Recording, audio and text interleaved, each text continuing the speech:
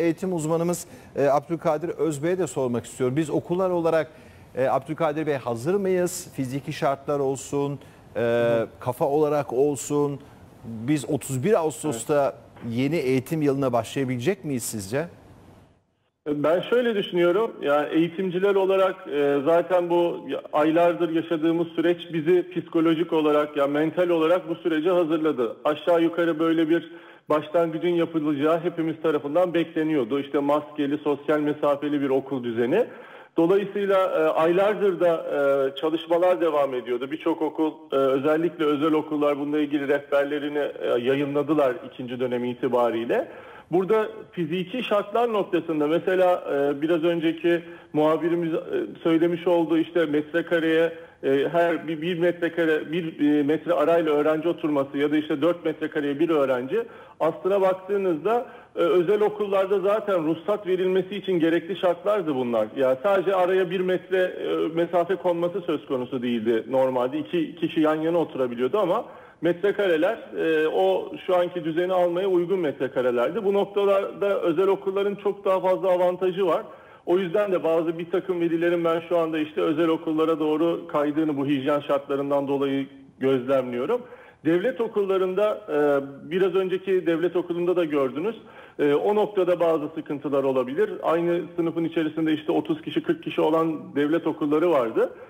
Onu da Milli Eğitim Bakanlığı eğer yüksek sınıf mevcudunun olduğu yerlerde ikili eğitime, belki üçlü eğitime ya da bazı dersleri uzaktan, bazı dersleri işte sınıfta yaparak bir seyretmeye, o günkü öğrenci sayısını seyretmeye giderse o fiziki şartların taşınacağını düşünüyorum. Burada velilerin okulla olan işbirliği çok önemli. Eğitimcilerin bu konuda ben gayet duyarlı olacağını düşünüyorum ve özellikle biraz önce hocamın da bahsetmiş olduğu gibi öğrencilerin buna uyum sağlama noktasında çok daha kolay uyum sağlayacağını düşünüyorum. Çünkü çocuklar öğretmenlerini daha çok dinleme eğilimindeler. Öğretmenlerin verdiği o mesajları daha kolay alıyorlar. Adaptasyon becerileri bizlere göre çok daha yüksek. Bizler bir uyum sağlarken birazcık daha zorlanabiliyoruz ama çocukların buna uyum sağlaması yetişkinlerden bence çok daha kolay olacak. Özellikle yani önümüzde yaklaşık 2 aylık bir dönem var. Burada gerçekten gayret sarf etmeliyiz. Çünkü okulların açılmasının psikolojik boyutları var.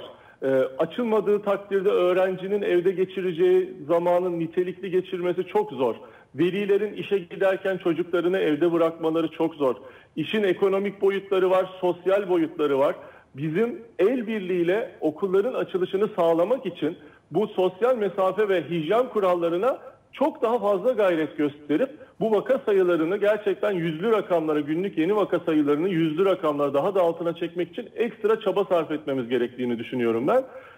Eğitimcilerin bu noktada üzerine gerçekten büyük görev düşüyor. Okullar açıldığında inşallah velileri bilinçlendirerek, öğrencileri bilinçlendirerek ben bu sürecin inşallah çok daha rahat geçeceğini düşünüyorum. İnşallah bunlara hiç gerek kalmayacak kadar yok olur ya da bir aşı bulunur.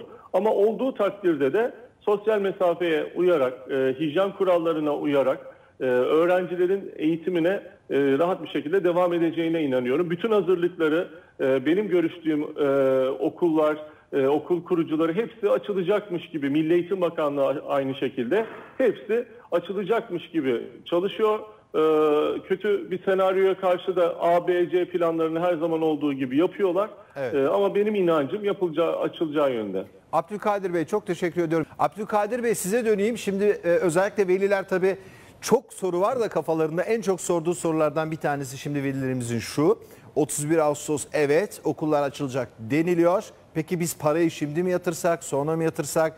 Para yatırırsak acaba açılmayabilir mi? Ne olur, paramız mı kalır? Ya burada bir kafa karışıklığı var açıkçası şu an velilerde. Bunu nasıl giderebiliriz? Özel okullarla ilgili bu bahsettiğiniz husus geçerli.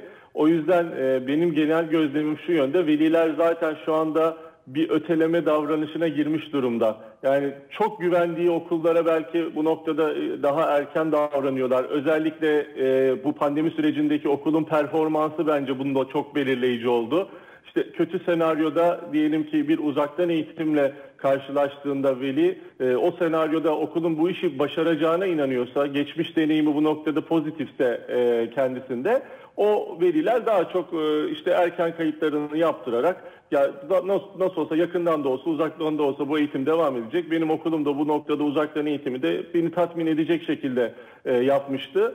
Bu duyguyla gidiyorlar, kayıt yaptırıyorlar. Ama bu performansı kötü olan okullarda, uzaktan eğitim noktasında tatmin edici hizmeti veremeyen okullarda ben ciddi şekilde kayıt yenilemelerin ve yeni kayıtların ötelenmiş olduğunu görüyorum. Birçok veli, özellikle bu noktada en fazla kaygı duyan grup aslında anaokulları. Belki oraya ekstra tedbirler alınmalı, belki o tarafta ayrı destekler düşünülmeli. Çünkü anaokulunda zorunlu da bir eğitim olmadığı için ben özellikle anaokullarına kayıtların çok ciddi ötelendiğini görüyorum. Birçok kişi yaptırmış olsa bile özellikle bu hafta sonu açıklanan kurallardan sonra böyle bir daha fazla kaygılanarak çok fazla kayıt iptali yaptığını duydum birçok özel okuldan. Velilerin kayıtlarını aldığını, hocam biz bekleyeceğiz, işte Ağustos ayı bir gelsin, şu vaka sayılarına bakarak kararımızı vereceğiz dediklerini gördüm. Güven noktasında okulun eğer finansallarına güveniyorlarsa, geçmiş eğitim tecrübelerine güveniyorlarsa bu okul zaten muhtemelen o işi iyi başaracaktır. Ödemeler noktasında taksitlendirme seçeneklerini belki düşünebilirler kötü senaryolara karşılık. Ama şu da bir gerçek oldu. Çok mesela anaokulları aylık ödemeler alıyorlardı ve pandemi sürecinde veliler bu ödemeleri kestiği anda öğretmenlerine maaş ödeyemeyen de birçok anaokulu oldu ve bugün kapanma tehlikesiyle karşı karşıya kaldılar. Velilerin de bu noktada biraz daha anlayış göstermelerini tavsiye ediyorum. Sonuçta eğitim kurumlarının kalitesi çok belirleyicidir ülkenin geleceğiyle alakalı. O yüzden bu işi el birliğiyle atlatmamız lazım. Hepimizin birbirine anlayış gösterip destek olması lazım. Çok teşekkürler Sayın Abdulkadir Özbek.